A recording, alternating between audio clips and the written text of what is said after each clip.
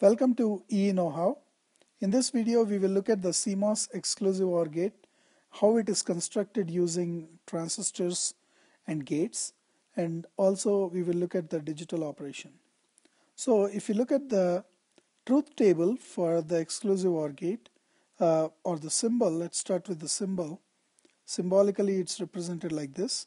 So we'll take the two input gate with two inputs, A and B, and the output is Y. So if you write the truth table for this, so A, B, and Y, so write all the four combinations 0, 0, 0, 1, 1, 0, 1, 1.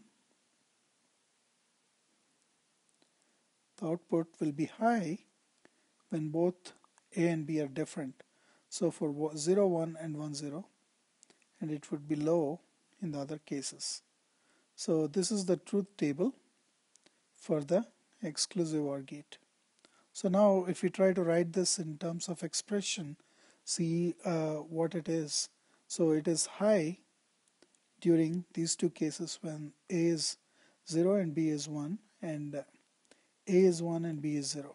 So if you write it, Y is A bar B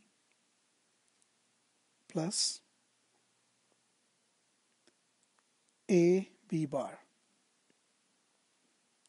So that is the expression for the exclusive OR gate.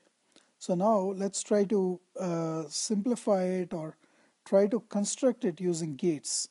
Try to construct an exclusive OR using gates. So this Y can further be written as, let's put two inversions on this, A bar B plus A B bar.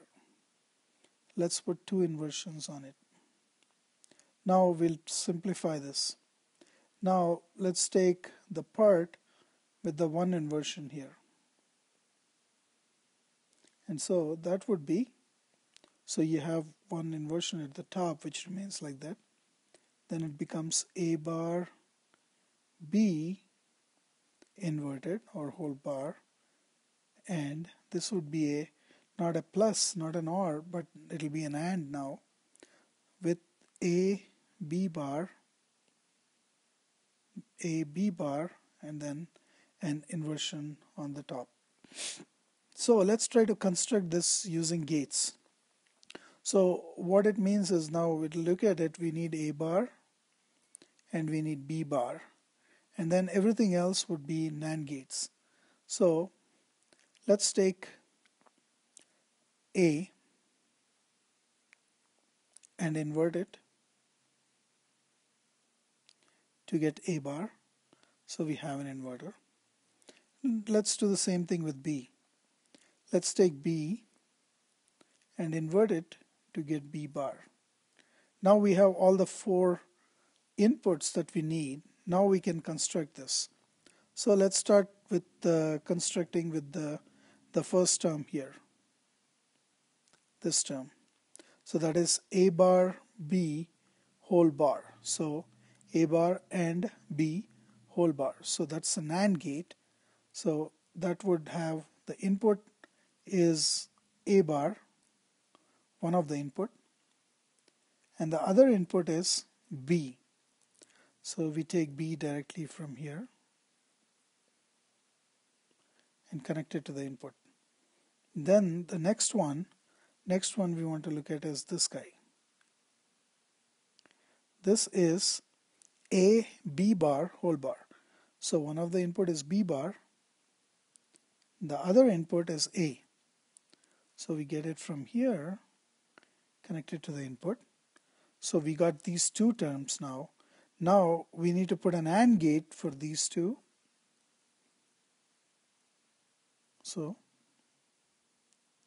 we get this. This is A exclusive OR B.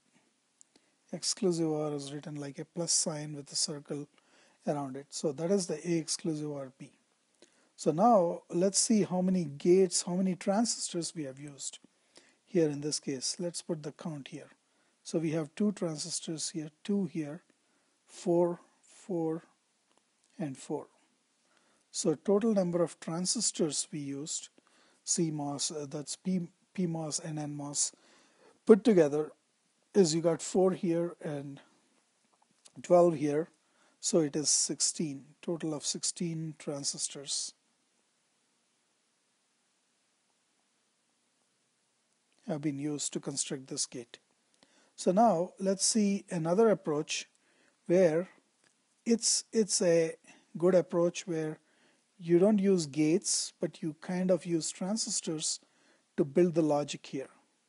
So now let's go here.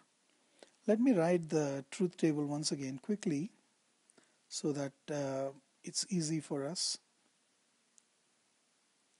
0 0 0 1 1 0 1 1, then you got 0 1 1 0.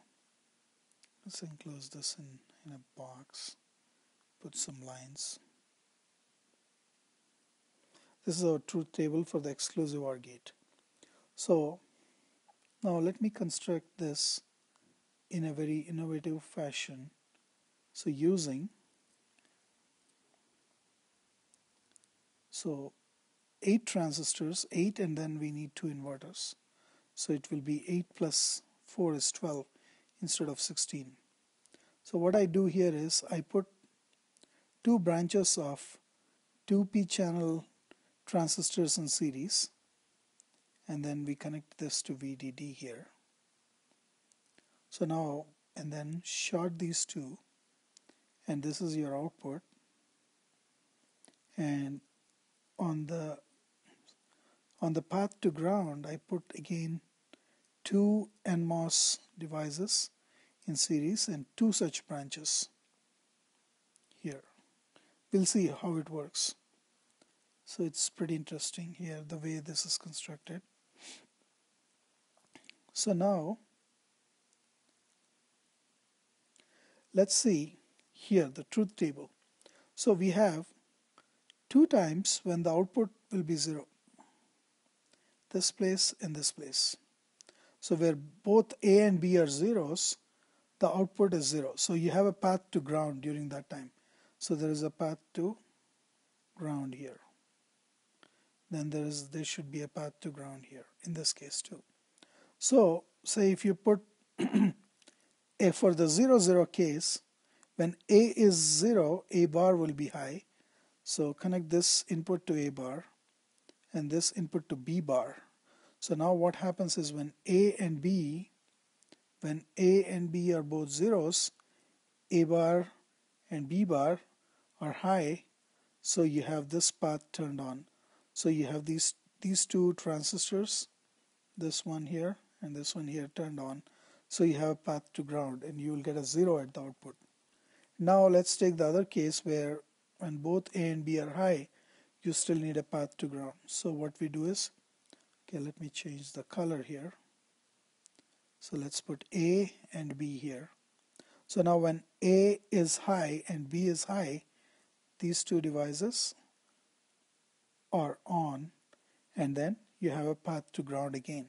So when A is low as well as when A and B are both low, you still have a path to ground. When A and B are both high, you have a path to ground.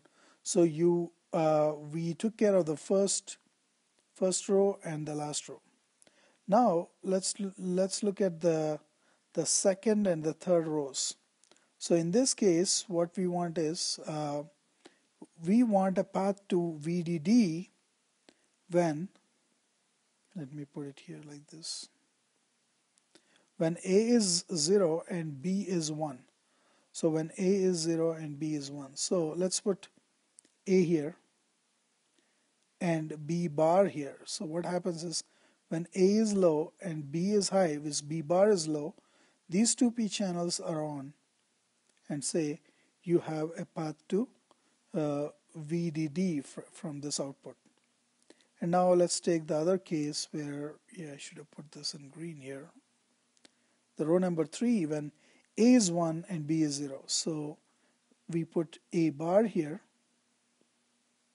So A is 1, A bar is low. And then B is 0, so you put B exactly here.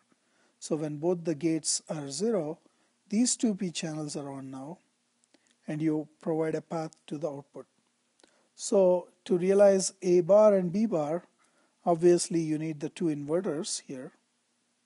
One inverter for A to A bar, and then you got the B to generate B bar. So now let's look at the number of transistors that we have used in this. So we have used 2 here, 2 here, and then we have used 8. So 4 plus 8 is using 12. So using 12 transistors, we constructed an exclusive OR gate. So when we use the gates, here in this case, we had to use 16 transistors to construct the exclusive OR gate. And whereas in this, when we try to build it with transistors, this is a pretty interesting approach. You should look at it and see how this works. So the connections, the way we put the connections so we have two P channels in series and two such branches, and then we have two N channels in series and two such branches, and we short all these at this point, and this is the output. So this is how the exclusive OR gate is constructed.